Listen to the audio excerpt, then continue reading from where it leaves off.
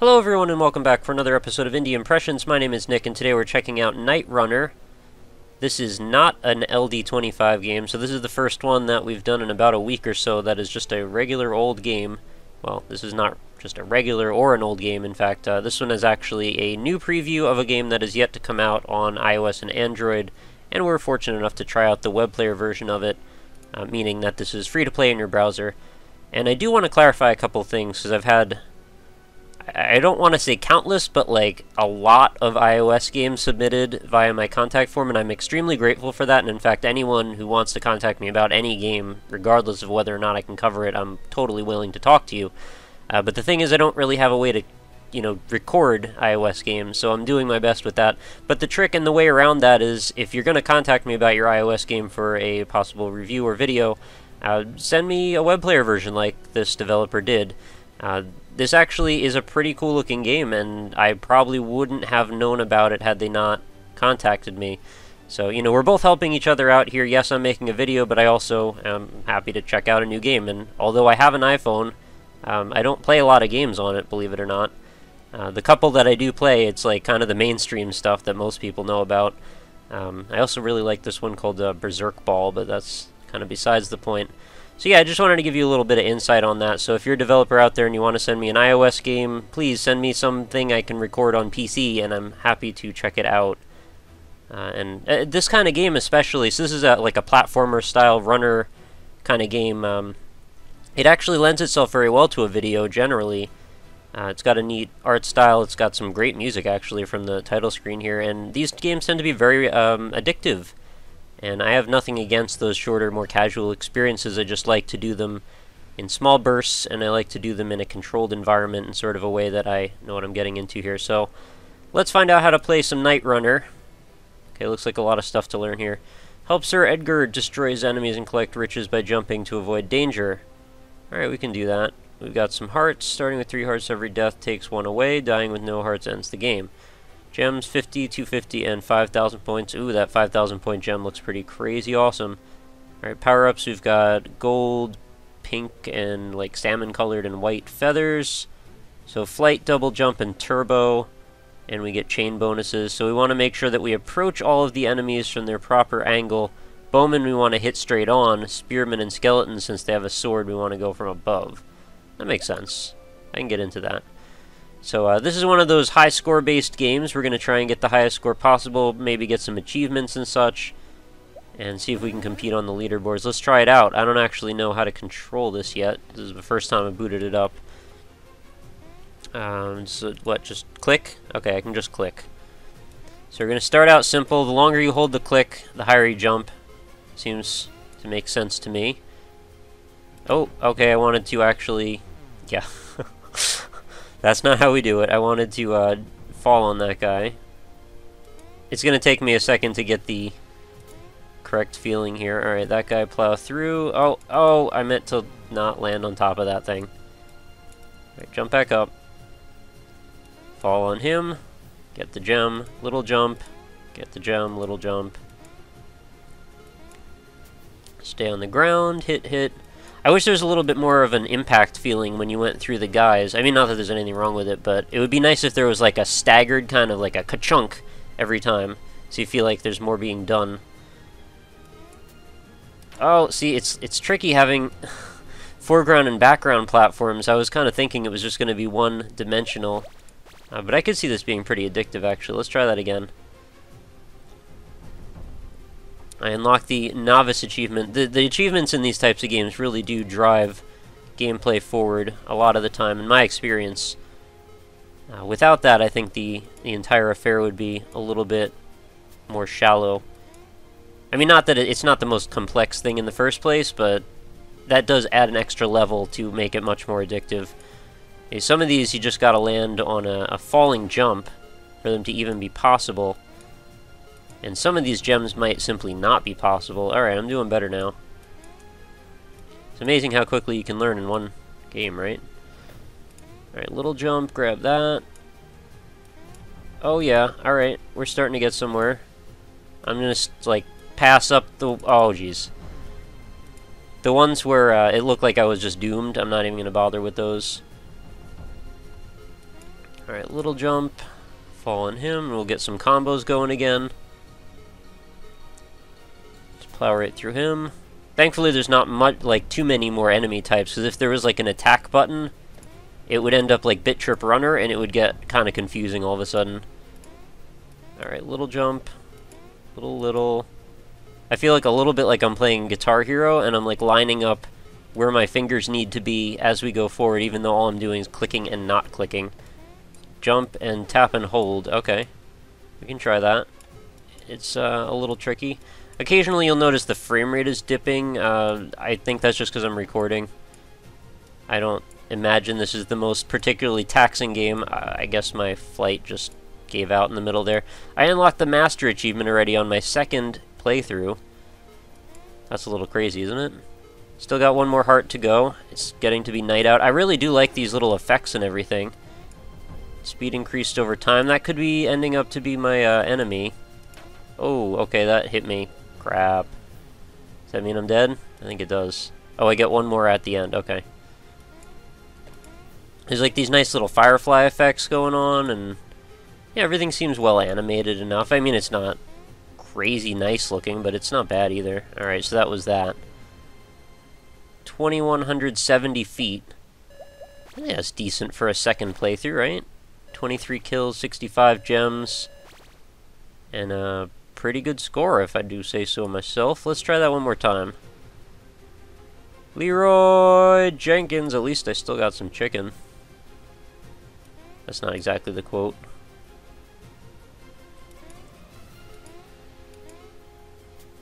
These types of games... Wow, I already got hit. Jeez, I jumped right into that arrow. I almost feel like I want to start over now. Can I do that? Yeah, I can. Let's just restart. I feel like these types of games would really benefit a little bit from having multiple difficulty, like, and not just by, like, saying easy, medium, hard, but, like, having 3 different courses. And I know courses, we're using that term loosely here since these seem to be randomly generated to some extent. But just increasing the probability of the difficult enemies, or even changing up gameplay conventions a little bit, so maybe if you're playing on the expert course, the majority of the ground is simply gone, and you have to use the flight feather to get through it, or stuff like that. Also, just having various graphical aesthetics really helps a lot. There's this game, this iOS game that I played quite a bit called Tiny Wings, and one of the things that really makes that game... Oh, see, that was a tricky spot right there. I needed to stay up in the air. One of the things that keeps that game feeling fresh is every single time it's got this huge, like, directory of different textures to pick from. And sort of like what it does with Worms, when it makes Worms levels, it mixes and matches a bunch of elements like the stroke on a hill, and then the color scheme on a hill, and then the foliage that you'll find on it, and all of that looks different each time. When you mix that up with all the different various like hill types, you end up with a very versatile looking game. Alright, tap and hold. This time I gotta pay attention to when my flight's gonna run out. Now what happens if I pick up one of the other feathers while I'm also doing that? One... Alright. And I got hit exactly as it ended, so that's that, I suppose. Clay pigeon! So when you get to, or if you choose to play this one, if you choose to follow the link to the browser version, you're going to find there's a pretty large list of different achievements to get. And the completionist in me is absolutely a glutton for punishment for that kind of thing. And that will probably be keeping me coming back for a bit. Because I can see this... Wow, how was I that bad at that? I need to restart again, sorry. It may not do it for everybody, and even though I know in the larger scheme of things, it's not like Xbox Live, and I used to be pretty big on trying to get achievements on Xbox Live, but I've since given up. I think I topped out somewhere around like 47,000 gamer score, and I just kind of don't care anymore about that. But in stuff like this, you know, this is Game Jolt, where this is located. I mean, your achievement matters nothing, your score, I mean. So it's not like I'm trying to impress people, it's not like I'm trying to, you know, lengthen my EP, as they say. Oh, see, that was a bad move there. It's just about your personal sense of completionism, trying to get through, you know, tick off all the boxes, so to speak. And when you see all the boxes, you're going to go, hey, I want to tick some of those off. Well, if you're like me, anyway. and there's no requirement that you be like me. I also do quite enjoy when we're working towards getting a number to be bigger. I know that's like the primal Space Invaders Pac-Man-like urge that we need to increase our high score, but when there's a leaderboard, it definitely does bring out the competition, the competitiveness in me. If you'll know from me playing Super Hexagon for a little bit, I was getting pretty excited by that one. I'd like to see little tweaks to this, like if your knight could level up or something, if maybe you could clear, like if these were stage-based, and as you clear it you put like a couple skill points or whatever into your knight, make it a little bit more like an RPG system. And stuff like maybe his sword gets longer, or his jumping ability changes. I mean, this could maybe even be like sequel ideas or whatever, this doesn't have to be for this, but just sort of brainstorming where my mind wants to go with this one. I could also see that it would make sense for there to be a, yeah, I accidentally right-clicked there for some reason. I could see that there would be like a accelerate, decelerate option if you want to make things complicated, or maybe in general the knight is always accelerating, but you can right-click to slow him down for a moment, and you can use that to better space your jumps. You know, just as another idea. But really, I have very little to complain about, and I could easily see this being the type of game that I could play for quite a few minutes at a time on iOS if I ended up picking this one up for my phone.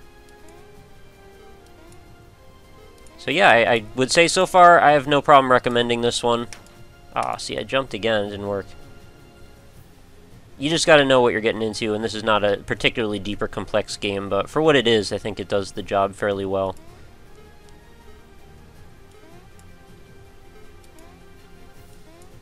There's this kind of I don't know what the right word is here, but like a cartoonish veneer that seems to accompany these types of games, and maybe it's endemic to whatever the specific art tools that are used to create a lot of these more casual games. They often have this look where everything is very soft and there's not really much shading. The animation, I guess it looks kind of like Flash. Maybe that could be it. And there's nothing wrong with that if that is the case. Oh, we got a double jump, that could be useful. But yeah, that's something that, I don't know, I don't know if it puts me off to the style of game a little bit, but it just comes across as not being the most classy thing. And I'm saying that really kind of in a gentle way, because it's not a big deal, and it's just an aesthetic critique that I find to be a little less than palatable, but I don't expect that that's really going to put too many people off. And it's also for readability, like, because one of my criticisms is the typography in these types of games. They always are kind of like big and bubble letters with a lot of gradients on stuff. And I think that might just be for readability a lot of the time. Because that is important if you're considering making a game for a mobile device. You're dealing with a less than optimal screen size. I mean, oh, come on. I meant to let him down, and of course he flies right into a hole. I guess we'll just do one more and then we'll wrap this up. But yeah, it is important to take the best considerations possible when you're designing for a small screen, and especially to not have too many controls is also really important. So, you know, my criticisms isn't like making him run and stuff like that. Take that with a grain of salt. That's more like if you decide to split this off and make a PC version as well, because I don't think it's going to really make a lot of sense to have multiple different controls on a possibly just a tap touchscreen sort of format. And just the navigating the world alone and not falling into the pits can be enough of a challenge by itself. But then adding in the fact that you need to stomp on some guys and charge into other guys. Did I just get the... Oh no, it just bounced me. Yeah, charge through some guys, jump on the other guys. Yeah, it works. I'm surprised somebody hasn't made like a knockoff Mario game like this where you have to like stomp on the Goombas and run through the turtles or something. That could be kind of funny. I'm sure there probably is something exactly like that out there somewhere, I just haven't seen it yet. The mobile gaming world, man, it's huge. It is absolutely massive, and I know very little about it. My experience in indie games has been very largely relegated to PC. And granted, yes, I have played a few mobile games, like I said at the start, but largely the more casual, mainstream types of stuff, because there's not a lot of good ways to discover good mobile games that come from awesome indie developers, so that's why I really don't mind helping out in the cases that I can, as long as I can get behind the game, because a lot of them feel really just like they're just a monetization device. And that has been a standard that I really try to keep with this channel in particular. Like, I know that eventually there will unfortunately end up being some ads on my videos, and that's just sort of a matter of practicality. I'm not super happy about it, but, you know, we gotta work with it. I mean, I kind of need to make a little bit of something off it eventually, so I can use that, you know, if only just to help get games and stuff to further doing research on this. But that is not the way that I like to conduct my channel. I like to be, you know, as high in the integrity department as I possibly can be. But yeah, I don't really want to get behind games that are all about just ways to get a cheap buck out of people. And the same goes for how I like to market my channel. I don't really, you know, I don't beg for likes, I don't beg for subscriptions. If you guys want to give me those, that's awesome, but I'm not about to ask for them. Even though I say this every single time, but just the fact of me pointing it out is, in a way, me doing that. I didn't intend for it to be. Sorry. We're getting pretty far this time, aren't we? Is this further than we got the other time that we did really well? I think I'm getting there. Fly! Oh, fly, don't die. Oh, I'm dead. Alright, well that's gonna wrap this one up. Night Runner by Bit Breakers, pretty cool. This is one that I would keep my eye out for if you're looking for a somewhat casual experience to pass a few minutes. And something to keep your eye open for if you're looking for a decent mobile game. It's not out yet. I just checked the App Store right before, just to make sure, but didn't see it on there. And this was added to Game Jolt as of November 3rd, 2012. So, oh, by the way, there's a music option, music and sound you can turn on and off. It's kind of nice. So there is our final record. You guys can jump in and see if you can beat my record. I can't remember if my first score was better than that. I think it was like 12 at the beginning, but anyway, that's going to do it for this one. As always, remember to head on over to the website, if you don't mind, www.indie-impressions.com. Check out all the old and new videos, see if there's any that tickle your fancy. All those crazy flashing strobing lights and pretty colors, they're all there for you to find. And when you're done with the website, facebook.com/indieimpressions, feel free to leave a like on that if you'd like to receive every day's new video delivered right into your Facebook feed. Of course, you're not required to. I just like to leave all the options open for you guys because I don't know how you use the internet. There's a lot of different ways to do it. And if you have any comments, questions, criticisms, or suggestions, or you're an indie dev and want to send me your game to check out on the channel, best way to reach me is at RockLeeSmile on Twitter. And as always, these links are available right in the description as well as this game link itself. And there is a contact form, of course, also right on the website. So feel free to send me lots of emails. I've been getting tons of them lately. My backlog's getting big. I'm going to try and answer some emails after I'm done recording this, in fact. So if I don't respond to you right away, please don't be offended. I will get to it as soon as I can. So thank you, as always, for watching another episode. And please come back again tomorrow for another one. I will keep them coming as long as I can. We're up to like 271, something like that for this video. So we're getting pretty high up onto the nearly the 300 mark. And then we'll be in the home stretch for an entire year of consecutive indie game coverage without missing a single day. I still can't believe that it's gone this fast. We're almost all the way back around to the beginning again. It's wild. But thank you as always for your support and for watching, and I hope to see you again tomorrow. Have a lovely night, guys. Take care. Later.